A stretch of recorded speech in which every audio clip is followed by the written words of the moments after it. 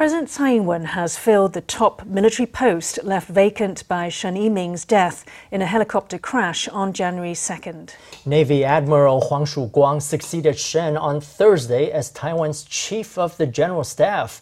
During a ceremony marking the promotion, President Tsai stressed the importance of strong national defense against the threat posed by China.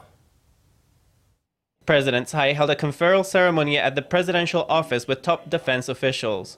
During her speech, she underscored the threat China posed to Taiwan's sovereignty.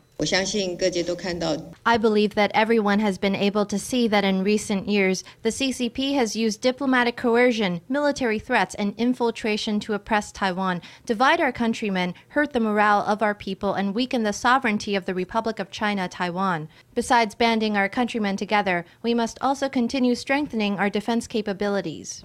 Tsai promoted 3 officers to new positions.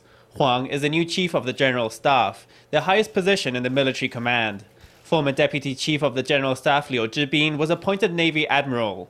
Liu's previous post went to Hsu Yen-pu, the first officer with indigenous heritage to be promoted to the rank of general.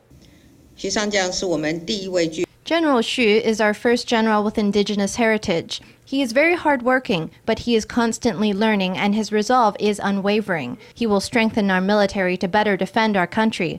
I trust that your indigenous community is very proud of you. In the wake of Shen's death, President Tsai has filled vacancies left by the tragedy to ensure the continuity of military operations.